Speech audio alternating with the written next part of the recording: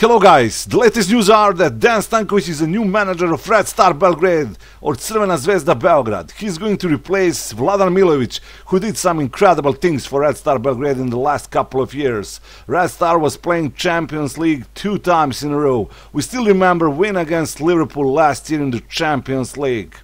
And I really hope that Dejan Stankovic will be able to replace Vladan Milovic in the right way. Dejan Stankovic is a football legend of Inter Milan and Red Star Belgrade, but he doesn't have too much experience as a manager.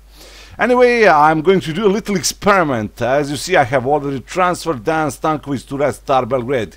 He's a new manager of Red Star Belgrade, and I'm going to simulate 3 years into the future. Then we will see what is going to happen, what kind of results Dejan Stankovic will make with Red Star Belgrade, what kind of players he's going to bring to Red Star Belgrade. So let's go to the year 2022. Okay guys, we're in the year 2022 and we see one very interesting thing. After 2 years, 360 days, Dejan Stankovic is not anymore a manager of Red Star Belgrade. He is fired. He won the league and he won 1 cup. Is that enough? I don't think so. Winning percentage only 55. Then he won 86 games, 28 games he drawn and 41 games he lost. That's not that great. Okay, now we are going to check who is winning the title in the last 3 years, and we are going to check results of Red Star Belgrade in European competitions. So in the first season, Partizan Belgrade won the title, 2 points more than Red Star Belgrade. Red Star Belgrade had 74 points, 9 losses, 5 draws, and 23 wins. Next season, Red Star was champion. 82 points, same number of points as Partizan Belgrade. This was a really interesting season. And the last season, current season, Partizan Belgrade won the title. 87 points. Čukarički second, Vojvodina third place, and Red Star only 4th place. This was really terrible season for Dejan Stankovic at Red Star Belgrade. Okay, now let's check what Red Star Belgrade did in European competitions. And in the first season with Dejan Stankovic, qualifications for Champions League, won against Suduva both games, 2-0, 1-0, then Dundalk, both wins, 1-0, 3-0, after that AEK, 2-1 and 3-3, got to the playoff of Champions League and there lost from Copenhagen, 2-0 and 1-1 at home. So got into the group stage of Euro Cup. There had only 1 draw against Dinamo Zagreb, lost all the games, both games against Trabzonspor, both games against Roma. Next season, played qualifications for Euro Cup, won against Kups, after that won against Haugesund, and in the playoff lost from Trabzonspor, both games 1-0. Then the last season qualifications for Champions League, won against Göteborg, then Sarajevo both wins, won against Basel, wow, fantastic, 1-0 and 1-1 away game. After that in Champions League playoff, lost from Slavia Prague both games. Played in Group C and there only 1 point against Austria Vienna. Lost both games from Chelsea and lost both games from Olympique Marseille. So Red Star Belgrade was playing in Euro Cup 2 times and once didn't reach the group stage. Okay, now let's check the best 11 of Red Star Belgrade in the last couple of years. And we see this is the best 11 of Red Star Belgrade.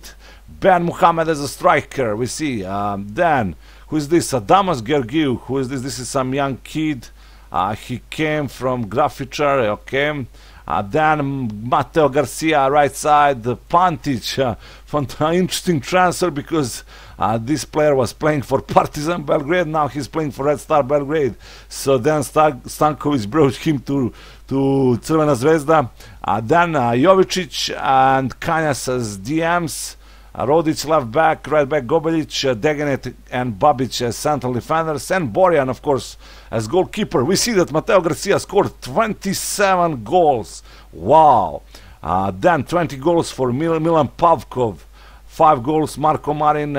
Then we see 11 goals for Danila Pantic, 14 goals for Adamas Georgiou, Ben Muhammad 13 goals. Then 7 goals for Miloš Degenek. Okay, now let's check all the transfers in the last 3 years. Let's see players that Dejan Stankovic brought to Red Star Belgrade. So in the first season, Dejan Stankovic signed Nemanja Antonov from Uskron on loan and Vukašin Bogdanovic from Vojvodina. Vukašin Bogdanovic is an interesting kid, and he spent only 200,000. He sold a couple of players. He sold one Lapara to Derby County for almost 1 million, Mirko Ivanic to Bate Borisov, also almost 1 million, then Tomane to Famalicão, 450,000, and Jander on loan to AEK Larnakas. Then next season, 2020-2021, he was spending a lot. He spent 4.5 million. And the most expensive player was Danilo Pantic from Chelsea. Wow, as I said before, he was playing for Partizan Belgrade. Also, he signed Miroslav Bogavac from Čukarički, 700,000. Milan Rundic from Crvena. Let's check this player. He's a central defender. Okay, then Marko Minic, Čukarički, Ilija Petrovic, Metalac, and a couple of other players. Also, one interesting loan, Dusan Vlahovic from Fiorentina. Wow. Also a player who was playing for Partizan Belgrade. He sold a couple of players. Strahinja Rakovic to Chelsea. Wow, this incredible kid, central defender. Sold Milan Jeftovic to Kayserispor, 300,000. Erik Kirka to Žilina. And Nemanja Milunovic to Bate Borisov. And a couple of players on loan. Jander again on loan to Pat Pafos. Okay, and the last season he spent only 450,000. Vladimir Ksimovic from Čukarički, Strahinja Tanasijevic, then Uroš Odakovic from Sparta Prague on loan, and a couple of other not so famous players, yeah, some kids. Then let's see, did he sell someone? He sold Mateo Garcia to Celta Vigo, 2.5 million. Uroš Milovanovic to Vojvodina, and Miloš Vulic to Čukarički. So we see also Jose Cañas left to Tenerife, and Richmond Boaké, free transfer to Lille. Okay, we see that Dejan Stankovic signed some interesting players, and he sold almost most of foreign players in the last couple of years. Okay guys, this was my little experiment. What if Dejan Stankovic takes control over Red Star Belgrade? I mean, I really hope that Dejan Stankovic is going to have much better results with Red Star Belgrade in real life.